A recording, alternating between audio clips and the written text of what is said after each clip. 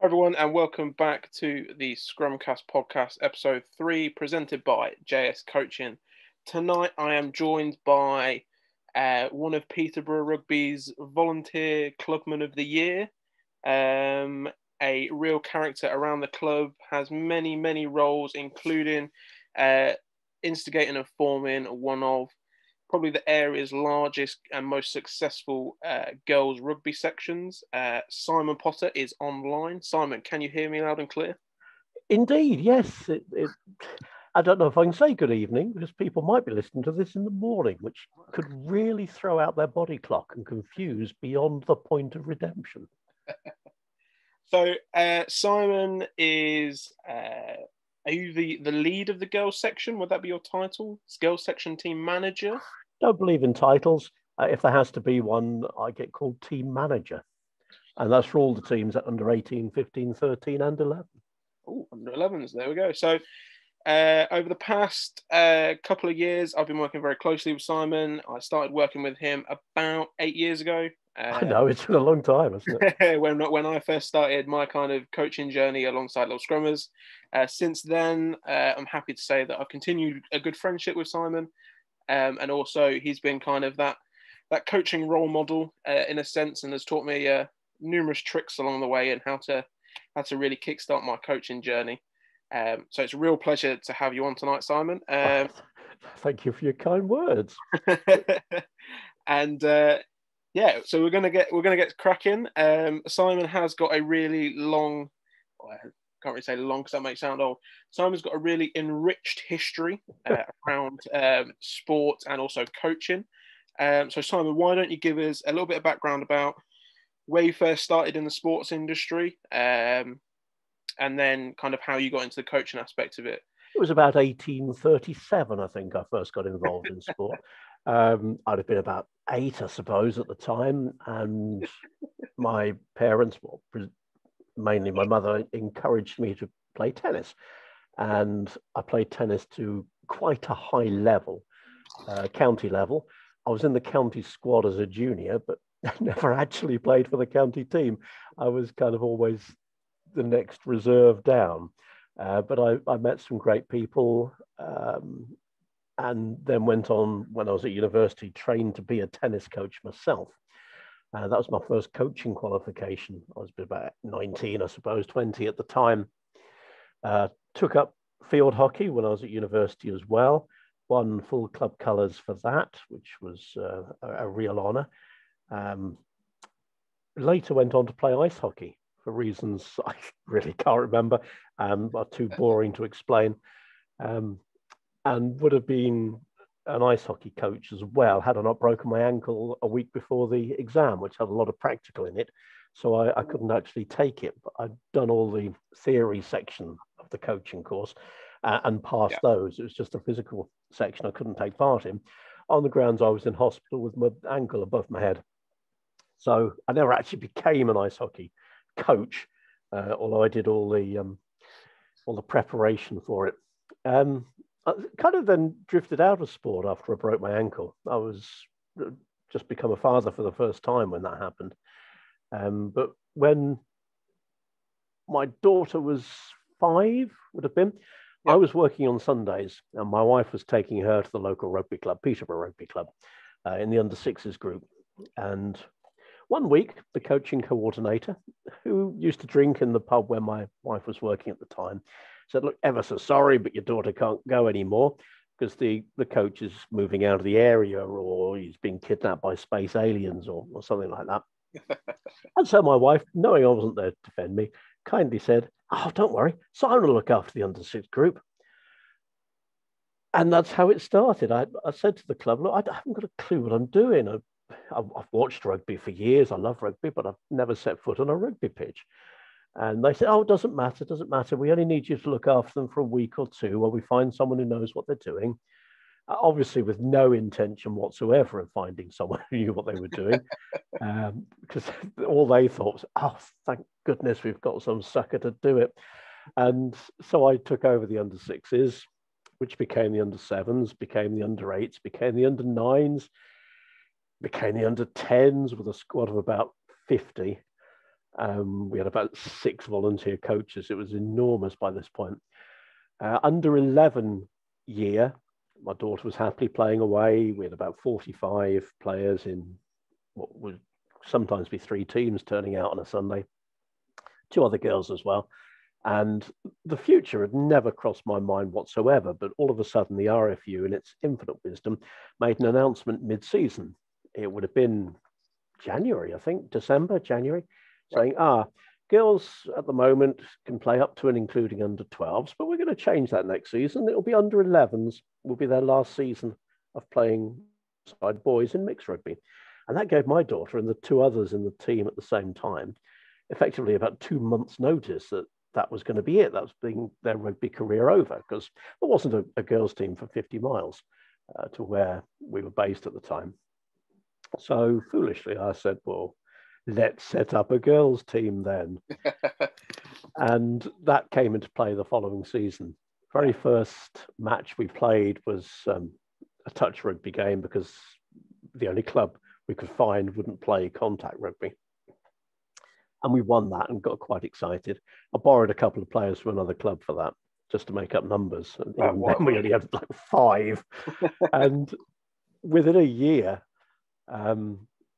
we'd attracted girls in the same position. Their local clubs didn't have a girls' team. So I went out and said, look, I've seen your daughter playing against us as a boys' team for several years. You've got nowhere to play now. Come and join us and we'll make a team. And that first season we played, we did okay. But the second season, we went 64 matches out of 64 unbeaten. I think it was 64 victories out of 64 as well, which was absolutely unbelievable. Yeah. Some other fantastic coaches have come on board by this point. I can't claim the credit. I can claim the credit for inventing the team in the first place, but not coaching them. 64 wins out of 64, I think that was. It was awesome. I mean, I don't call social services. We weren't making the girls play that amount of matches, like 2 a week. Yeah. We did a lot of festivals and tournaments, which are typically 6 matches in a day. And that's how it got to 64 quite quickly. But it was absolutely brilliant. And we've gone from strength to strength. So there, it's just an under 13 team at the time. Obviously, as those girls have grown older, it's become an under 15 team as well, and an under 18 team. Now we've got a feeder under 11 squad as well. And the success has just kept on coming. It's been absolutely brilliant. We were honoured to be finalists in the Rugby Awards at Twickenham a couple of years back, which was awesome. The under 15 teams reached the regional final a couple of years running and lost to the same team twice, both by, I think it was a single point, which was really frustrating. But it's been fun. And if it's not fun, you're wasting your time. The players, and this is boys rugby as well as girls, if they're not enjoying it, you're doing something really badly wrong. And that's got to be the key thing. The success is just the cherry on top of the cake. It's got to be enjoyable. And the girls have had such fun along the way. We do a lot, well, not at the moment because we're all locked in prison cells, but normally we do a lot of things away from the rugby pitch as well, socially with the players, which helps team bonding.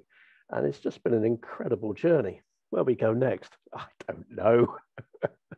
Now we're coming out of lockdown. We've really got to knuckle down and think where we head in this exciting adventure. So you say you started off with, was it 5 players back in the day? 3 effectively. 3, okay. We had 3. I did a come and try it session. 4 girls turned up, 3 stuck at it, which took the numbers up to 6. Yeah. And the best thing was the 3 who came to that come and try it session are all still playing.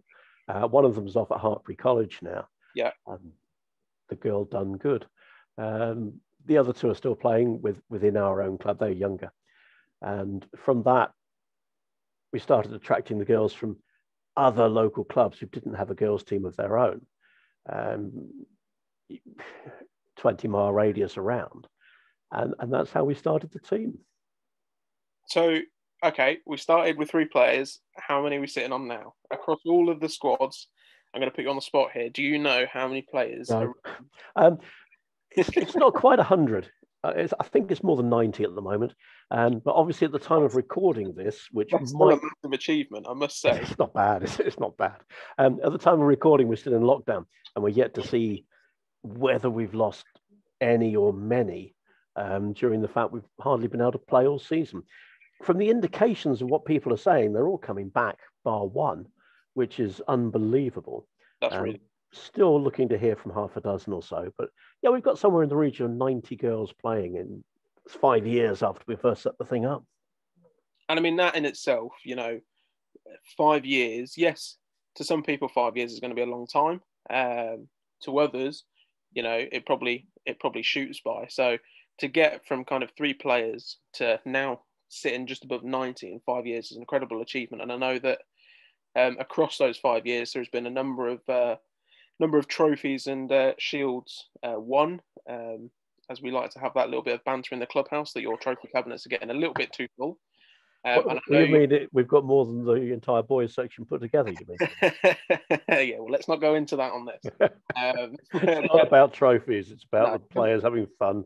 100%. And like you said, if there's no enjoyment to it, then there's no point doing it. And obviously that's one of the big things that kind of, when I've spoken to coaches and, doing development sessions with them, that's one of the first questions I ask is why you do coaching. And if they don't say for the players or for the enjoyment factor, they turn around and say, oh, well, I want to be, the next England coach, which is an amazing achievement in itself. Don't get me wrong. And it's very good to aspire to, but you need to start at that kind of grassroots, that kind of, the starting point that everyone comes to. So being able to hear from you that, you got into it, just on the off chance that the guys at the club needed a coach. And then you carry on doing it for the enjoyment factor of it, not just because, you're going out winning, going 100 games on the trot without losing, I think was the record, if I'm not wrong. I'm not sure. Did we achieve that? I can't remember. Whether it was just a fluke comment or not, I'm not sure. But we'll stay with 64 then, but obviously then going for... That was just one season. I think we might have done that. I can't remember, to be honest. But no, I have absolutely no aspirations to be the next England coach whatsoever. In fact, I don't even coach anymore. Well, I do a little bit. I don't coach. Yes, I do actually coach some of the girls. But no, I really gave up coaching as much as I could to just concentrate on building and managing and running the thing. We do a big girls festival, probably one of the 2 or one of the 3 biggest festivals in the country. Yeah. And that's a feather in the cap, really. A lot of clubs would balk at the idea of having more than 4 teams at the same place at the same time. But our girls' festivals have been running for 3 years, 4 years. Yeah. And clubs come from all over the country for it. This coming season, we've got Sandal up in the Manchester area coming. Eton Manor from South London came and saw and conquered a couple of years back, and they keep coming back because they enjoy it so much. Telford, I think, have expressed an interest this year as well, and that's not a short journey. No, and it's like from my role within the coach development side, obviously at Peterborough Rugby Club, and trying to grow the players and help develop the players. Seeing your festivals and obviously helping out on quite a few of them, and getting to coach some of the girls' sessions. I know there is a lovely bit of artwork that you created involving, I think, a magic trick and some ballerina activities. You look very good in those pictures. Whilst coaching a session. But, that's one side that I think a lot of coaches that, especially over the coming season, I'm going to try and encourage, because obviously we've launched with yourself on board our coach mentoring program at the club. And, we were discussing last night the principles of attack with a senior women's coach, AD. And I think it's one of the things that, everyone needs to experience, because the coaching difference between coaching boys and coaching girls is, in the technical aspects, the same.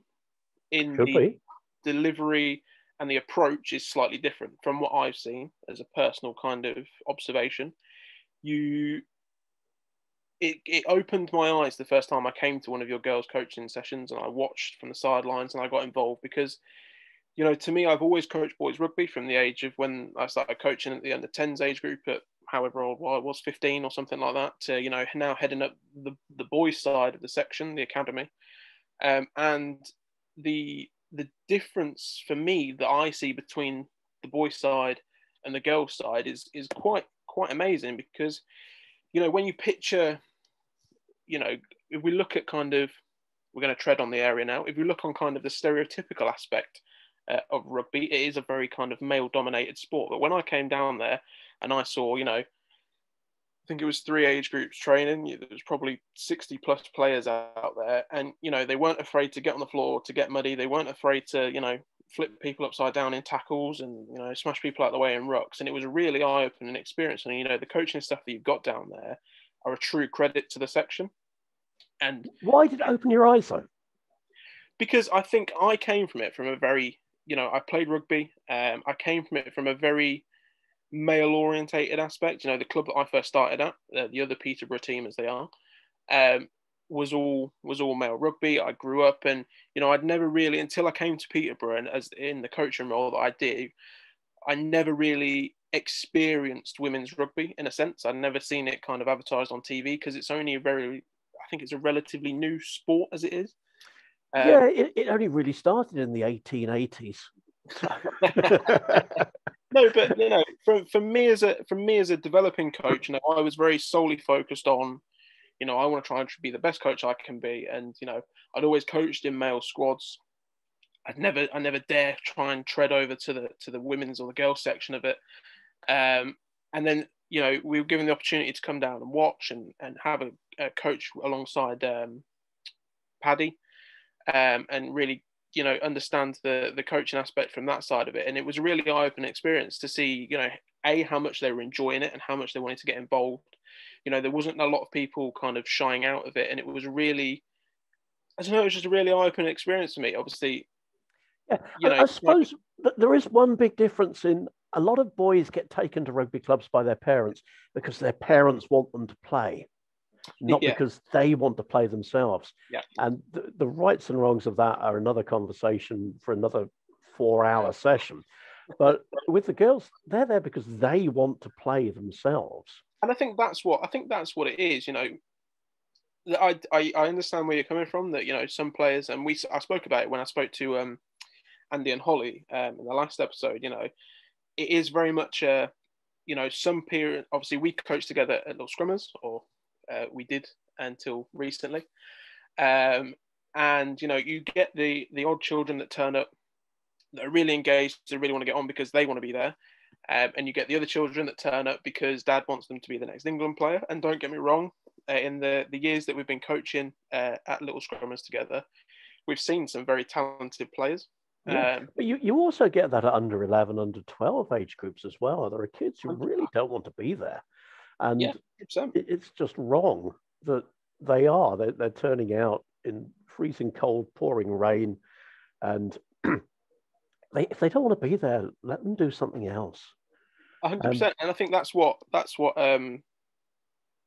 really gives the girls section its atmosphere, is that, you know, you've got 90 girls that are aspiring to be in the next, you know, England squad. They want to play county level rugby. You know, we've got really good succession rates for players going on to kind of East Midlands and even Centre of Excellence with RFU.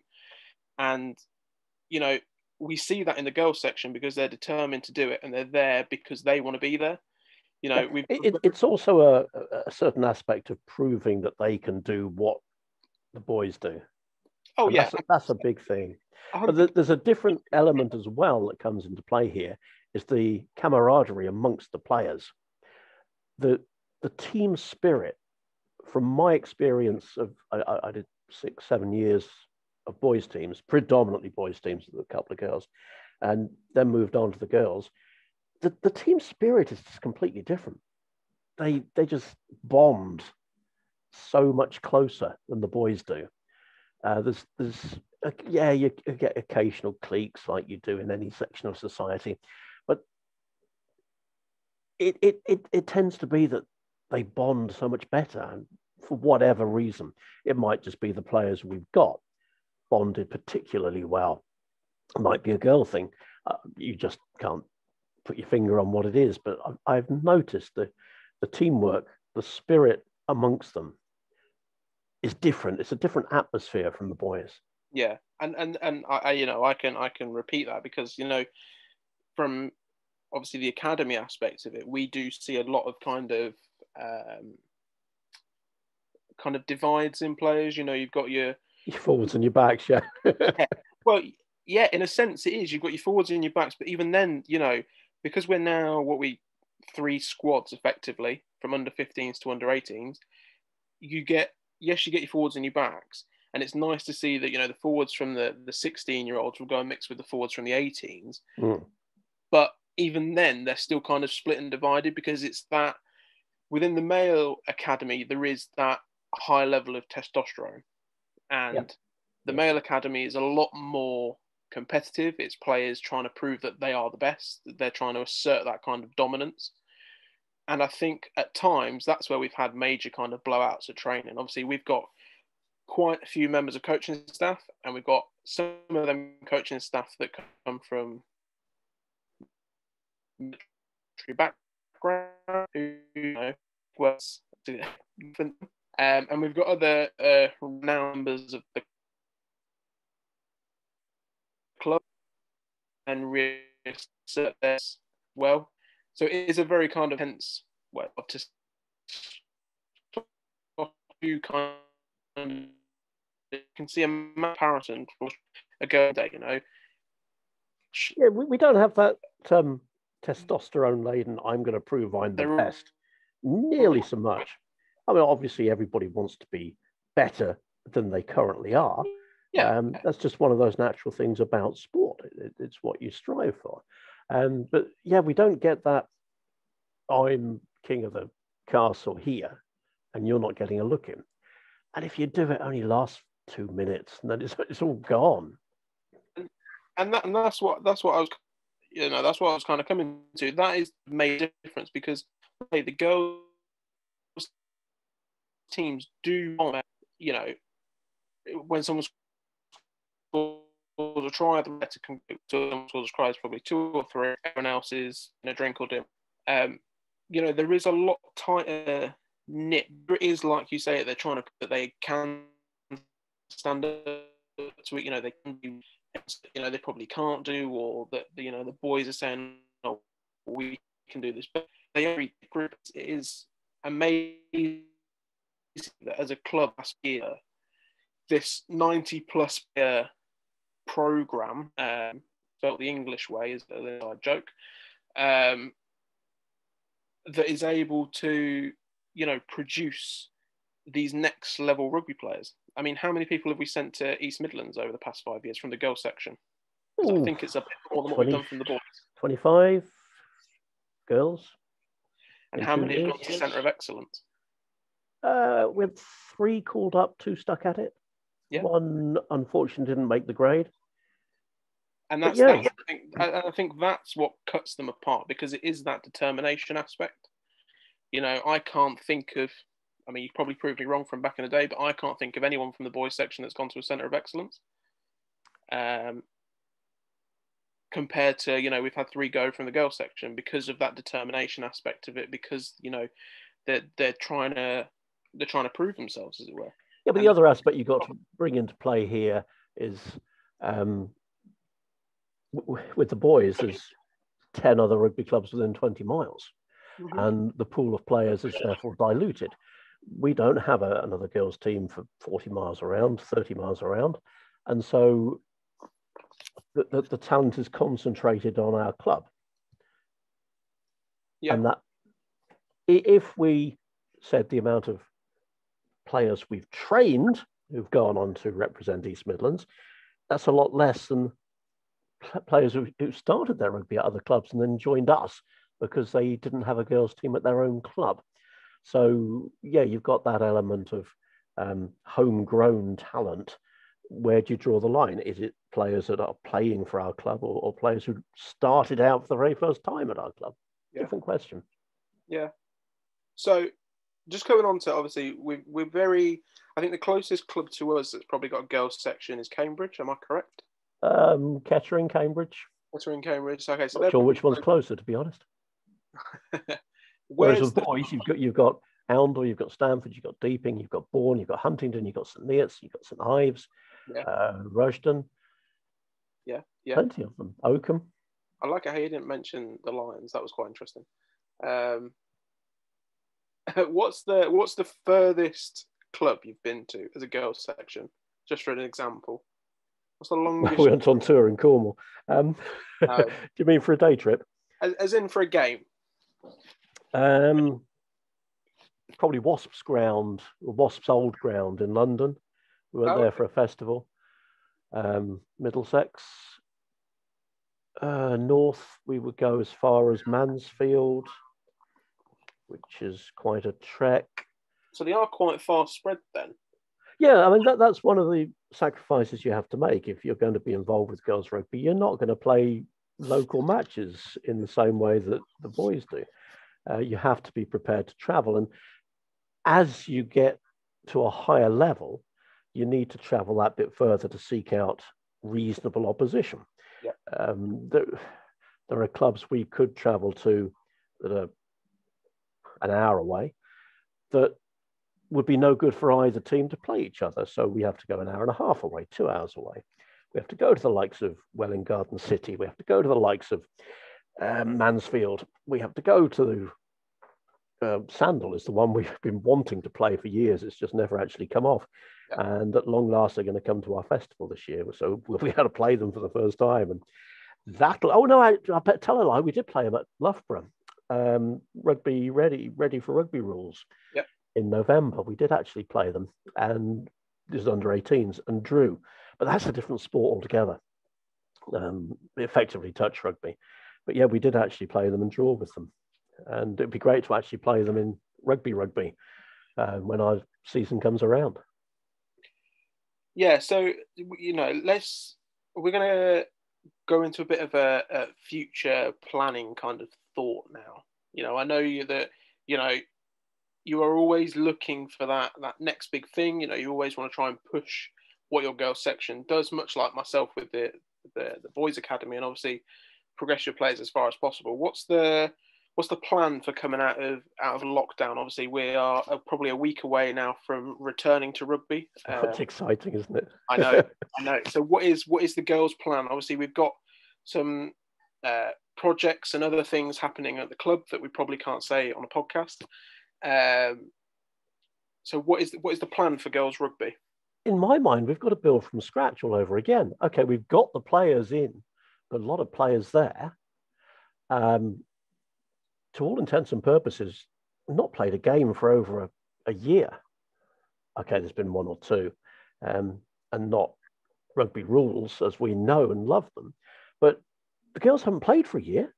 The added difficulty with girls rugby is the age groups don't follow the boys. With the boys, you have under 10, under 11, under 12, under 13, and your players stick together right from toddler age up to vets, effectively. Yeah. But with the girls, you've got the under 13 group, which is made up of under 13s and what the boys would call under 12s. And then the next step is under 15s. So half your team move up, leaving the other half behind, and have to get used to playing with a different set of teammates. And then you've got the leap from under 15s up to under 18s, where you've got three age groups, under 18, under 17, under 16, all playing together. And some of those won't have played together before, or even possibly know the other players' names, because we do have quite a tight-knit group. A lot of the players do know each other, but you've got to rebuild that team from scratch effectively, because you've got 10 of your players have left and 10 of your players have stayed behind, and you've got a new 10 in, and you suddenly think, well, hang on, I had 5 props last season, now I've only got 1, and vice versa. It's a complete change around. Yeah. And that's a difficult thing to get your head around as a coach, which you don't have with the boys game, because the boys, okay, you might lose 1 and gain 1 as you go from one season to the next, but you've pretty much got the same basic squad together, and you know who's there, and you know what they're capable of doing. Yeah. And they all know each other, and they know what each other's capable of doing. But when you've got a team, you lose half your players and gain another half every year, And by the time you get back in sync with where you were 2 years earlier, obviously faces have changed and abilities have changed. People do develop at different rates. It's difficult. And so, and as much as anything else, we've got to build from scratch, I think, as we go back into, we've got 2 months of a month of training, month of matches, and then we all pack up again for the summer. So when it comes around to September, it's going to be an awful long time since we were a regular playing and training group of people. Yeah. So it's very much back to square one, I think. So I think just two things on that. Obviously, it's interesting to hear the difference within the age group setups. Is there room to produce a more like a traditional style age grade age group, so it go 12, 13, 14, or is that just what's dictated to you by? It's what's dictated by the RFU. Obviously, from the way rugby politics works, the Welsh RFU have different age groups. I'm sure every other nation does as well, just to be different. I don't think there's enough players. You certainly couldn't play 15 aside at each different age group. I mean, we could at some age groups, but you've got to have other teams to play against.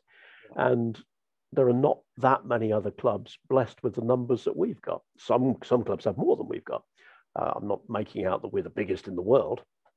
You go to Mansfield, and was it last season or this season, whichever it was, they had 30 under 11s, and they don't actually have under 11 teams. They're just training them ready for when they become under 13s. And that's I don't know how they recruited that many, or how they recruited that many of that standard. But yeah, they've done remarkably well there. And it's something we can only aspire to. But one day we'll get there. Yeah, and I think from, as I say, in 5 years you've gone from 3 players to 90. Obviously, we've worked very closely together. We have that kind of good friendship out of rugby, along with many of the other coaches from Little Scrummers, from obviously the Peterborough Centre and all those kind of things. But obviously you do push you do very well on the advertising aspect for the girls section. Like I said, I took a real step back from coaching, partly because it's just not me. I can coach the younger ones. I'm fine with that. But when it gets into the 15-man game or the 15-player game, I've not played it. So who am I to be able to coach it? That's why I've taken a step back. As much as you need to keep pushing for recruitment. Recruitment really is a full-time occupation. Yeah. And you've got to have the time to devote for that. And stepping away from the playing side, it's better for the players. We do have fantastic coaches, and I'm just not one of them. But I do have, I like to think, the ability to organise, and I have a media background away from sport, and that helps. And recruitment is a very key thing. And those clubs who are going to thrive and have thrived and are thriving, it's because they work so hard recruiting players. But players don't just come along. You can't just say, oh, we've got a girls' team and expect 50 people to turn up. It's just not going to happen. You have to work really hard at it all the time. And that involves every time our own club plays another under 11 club, going to watch them to see if they've got any girls who we can encourage to come and join us when they can't play mixed rugby anymore. And I think that is, over the years that, we've been coaching together or working together, we've always had that kind of, that, anytime a girl turns up to Little Scrummers, you're always giving out the leaflet to sign up. And it is, but that is. Oh, I'll sign the sisters up as well. You've seen me do that, haven't you? Yeah, but that's what I mean. I think that's what puts in a sense, thinking of it from a club perspective and thinking it from within my roles within a club, that's what sets apart the girls section to the boys section, because, the boys section is always done on a traditional basis. So, Peterborough Rugby Club has been around for nearly 100 years. Everyone knows about Peterborough Rugby Club. If you want to play rugby, there's always going to be a squad there. So it's that kind of traditional basis that, you're 11 years old, or Peterborough Rugby Club will have a team, we'll take them down. Whereas the girls section, you've really had to kind of scream and shout about it to get it out there. And, I think you've done, an astonishing job. Every time Thank you for saying so. Anytime we go to a different sports centre to coach with little scrummers, there's always a stack of leaflets, or when I'm travelling around the schools as part of the day job, there's always a poster somewhere for Peterborough Girls Rugby. So it is really in your face. And obviously with your media background as well, and being able to put stuff together for the press and to be able to get adverts out there, you have done an astonishing job on really marketing it. And I think it's something that the rest of the club and the boys section can learn from. Obviously, we have our own conversations outside of rugby, in a sense, where I'm picking up knowledge and understanding how to better market the academy to gain recruitment for them. Yes, we've got 3 squads. Yes, we're etching towards 75 players and 15 coaching staff. But there's always room to develop, because we're going to lose players. Players are going to move to different clubs. Players are going to focus on colleges now because they can play elite level rugby. There is a big kind of opportunity there to rebrand and remarket what we're doing. And I think that, from a club perspective, we need to take that from the girls section, because it's been the most successful marketing strategy that's ever gone through that club, probably. So, it is. I've never thought of it in those terms at all. The only way I've looked at it in the past, and still do, is it's survival. If you don't constantly bang on the drum to recruit new players, you disappear, you fold. And having set this thing up, the last thing I want to see is for it to disappear. 100%. So it's got to be that continual slog of, we've got to attract players in. You hit the nail on the head when you say Peterborough Rugby Club's been around 100 years and everyone knows if a boy wants to play rugby, the club's there. Yeah. With girls, it's different. We've attracted players from athletics. We've attracted players, one player from, am I allowed to use the F word on? No. Okay, I won't say football. We've attracted girls from cricket who just are naturally sporty, never actually understood or really got to grips with the fact that rugby is an availability. And some interesting, there's a lot of debate around the women's game about how many women actually play in the world. And a lot of people don't believe these statistics put out by World Rugby. But if you look at, or indeed the RFU for that matter, more so World Rugby, because they tend to class girls who only play touch at school as being active rugby players. And that's a dubious grey area. But there was a point, I can't remember when, 2 years ago, 3 years ago, 42%, I think, of our playing membership at Peterborough Rugby Club were female. Yeah. That's a huge percentage. It is. Well, it's absolutely massive percentage. But yeah, obviously with the senior women's team as well. But that was an absolutely huge percentage. And it just shows that maybe perhaps women's rugby isn't the niche thing that a lot of people think it is. No, and I think, just as if you've been talking then, thinking to a conversation I had yesterday, obviously on our coach mentoring evening, we had Hugh and Adi, who are the lead coaches for our senior women's. And, they're in their 25th year of rugby at the club. 25 years ago, the senior women's team was formed. And that's an astonishing thought when you think that, to me, I wouldn't have said it was been going 25 years. And I've been at the club for 7, 8, if not more. It's just a bit of an unreal thought. It's always kind of gone along in the background, as it were. Male rugby has always been the kind of dominant sport, and I think now the rise of the female game is starting to break through. And it's great to watch the Women's Six Nations on TV, and be really. I think the Women's Rugby World Cup is coming up soon, so. Well, it would be, but they've knocked it on the head because of COVID. It's been put back here.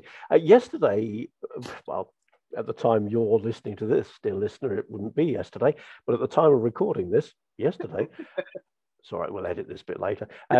Yesterday, World Rugby announced they were putting, was it £6.8 million into a new I can't remember what they called it, WXV they called it, which is I think 16 nations across the world playing each other in a kind of format in every year except World Cup year. Yeah, I think I saw that.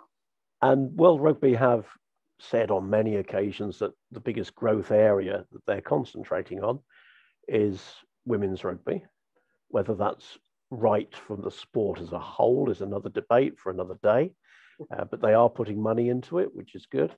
At the same time, the RFU seems to be pulling money out of, well, we've seen what's happened to the men's championship in recent years. Yeah. And money has gone out of the women's game as well. But yeah, it's there, it's a thing. It's why people still have this conception that it's a minority thing. I really don't know. When you've got clubs with 40% of their playing membership are female, it is odd that this perception still exists. But again, I think the perception side of it is your more, what's the wording? The more kind of traditional, and ITV stick the Six Nations game on prime time Saturday afternoon, and you have to go to BT +7 or some obscure channel, or a Facebook feed to watch a women's match. And I get that the men's game, I'm not trying to pretend the women's game is the same as the men's. It's not. It's more like watching sevens, really. Yeah. If you watch Six Nations women's games or World Cup women's games, you think, hang on, that's very reminiscent of men's sevens, the style they play it.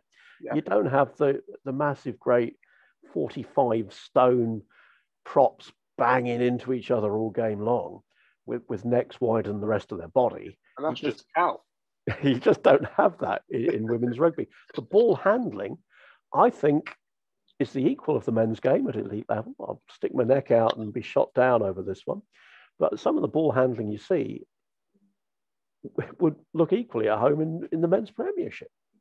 Yeah, no, 100%. And I fully agree. But I think, again, that comes back to that they're trying to prove themselves, and in some cases, when I've been down watching one of the girls teams play, and then I've gone on in the afternoon to watch, one of the academy games, or gone down on the Sunday morning to watch, some of the juniors, the handling of the girls section that we've got at the club, again, is equal, if not better, than some of our male squads. There's no reason why it shouldn't be. Exactly, 100%. And, it's that kind of, I think, as a club, we've done it really well. We've had a massive success with it. And now it's a point of, let's grow it and let's expose more people across the area, across the schools, and how we do it to, grow that game even further. Yeah, it's a snowball. Success breeds success. Yeah. Because everyone thinks, well, the last generation were that good, so it's up to us to be that good as well. Yeah. And as long as they're having fun doing it, what's to argue with that? No, and I think that's the key. I think that is the key. Right, I've got 2 more questions for you, Simon. I won't keep you too much longer. Question number 1 is, what's the best way to word this? What is your plan as team manager or coach for the coming 2, 3, 4, 5 years? Where do you aim to be within 5 years' time? Are you still going to be at the club leading the girls section? Are you going to move on to a bigger and better idea? What's your kind of vision? I'm not going to move on to a bigger and better idea, no. I'd like to think I'll still be there, but who can tell? 5 years is a long time. I don't know. No, I'm not going anywhere, or if I do, it will be in conjunction with what I'm doing at the moment. Careless talk costs lives and all that. But no. Peterborough Rugby Club has been really good to me. I've made some really good friends there, and I've had a very enjoyable, however many years it is. And I've got no reason to want to leave, especially with the exciting plans that are all top secret that are being talked about around the club at the moment. the only way is up. And I don't want to turn my back on it just on the beginning of a new chapter. But then every new season is a new chapter. And there's going to have to come a time when I do say, look, I'm 98 now. I can't carry on. Leave it to someone younger. Or it might be 76 or 69 or 62. I don't know. I've got no plans to go anywhere. Well, you do currently hold the record for being one of the oldest coaches at the club. Oh no, I'm not the oldest. No, I'm second oldest. Okay, the second oldest. But you are, and still an active coach at times, so you are the oldest coach. Well, I'm still coaching the under 11 girls, and I still coach the really little ones with little scrummers as well. But that's because it's fun. Yeah, and I think that's the key thing, And like when I spoke last week to Andy and Holly, I think the biggest thing for me getting out of that conversation was, that really gave an open insight into what their vision is. And obviously we work very closely with little scrummers. And now obviously we've come into this new kind of ownership, this new breath of life, as we spoke about the other week, with these new ideas that are coming out. And I think that it's all onwards and upwards, and I think you do a fantastic job with the girls section. Obviously, the future's so bright, we've got to wear shades. That's it. Right, I've got one more question for you, and it's one that I asked Andy and Holly, and it's one that I'm going to ask everyone that comes on the podcast. That's very kind. I'll have a pint of IPA. Thank you for asking. Okay, so it's a Friday evening. Mrs. Potter is saying, right, let's have a takeaway. What is your takeaway of choice, and what is your order? Takeaway of choice, pizza. It's got to be pizza. Can't go wrong with pizza. What kind of pizza are you ordering, Simon? Oh, vegetarian. You know me. I don't think I've ever seen you eat a vegetable since we started coaching together about 8 years ago. Well, it's not the sort of thing you do in the middle of a coaching session, whip out a carrot and start gnawing on it, is it? I've never seen you eat a... Well, actually, yeah, okay, won't go there. I'll remember to bring a carrot next time you're in the same vicinity. Or a cauliflower. I'll just whip a cauliflower out of my pocket and start gnawing on it. Saturday the 17th, Little Scrummers returns to the club, unless other plans get in the way. But yeah, no, I think you've done an amazing job with the girls section. It's been really. Thank you for saying so. Hopefully, we'll catch you on another episode of the podcast in the future. I've got a couple of ideas that I think we're going to start bouncing around. Obviously, we work very closely with an Irishman as well. So whether we get him on here and tempt fate, I'm not 100% too sure. But it's been an interesting insight into the girls section, and obviously you've done an incredible job. To test his bladder strength, see if he can last the hour first. You might have to wander off halfway through. Man of his age. Well, yeah, that is true. He is the oldest coach, no. But no, it's been a pleasure. He's got the least hair. What's that? He's got the least hair of all coaches. Yeah. No, that is true. He does shave it off. But no, it's been a pleasure. Thank you very much for joining us tonight. No doubt we'll catch up with you soon. Indeed. Live long and prosper. Possibly at another JS coaching quiz night. Ooh. Number 2 is in the planning work, so keep your eyes peeled out for that. I will peel my eyes specially. Perfect. Only after I finish peeling the carrot. Awesome. Right. Thanks very much, Simon. I'll catch up with you soon.